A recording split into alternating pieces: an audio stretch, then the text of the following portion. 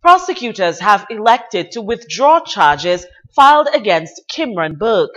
Burke, a Bath Estate resident, was charged along with 3 accomplices, 2 from St. Lucia and another from Dominica, with the murder of Chris Blanc of Foncolay.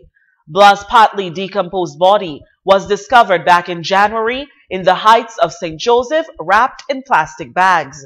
By then, he had been missing for just over a week. When the case was brought before the court this past Friday, the Office of the Director of Public Prosecutions informed that after reviewing the case file, a notice of discontinuance had been filed. Burke, who had been on remand ever since his arrest, was immediately released. The 2 St. Lucians, Fimba Mohammed Greenidge and Gary Elwin Daria, along with Dominican Ronel Desiree of Girodel, remain on remand pending their own murder trial.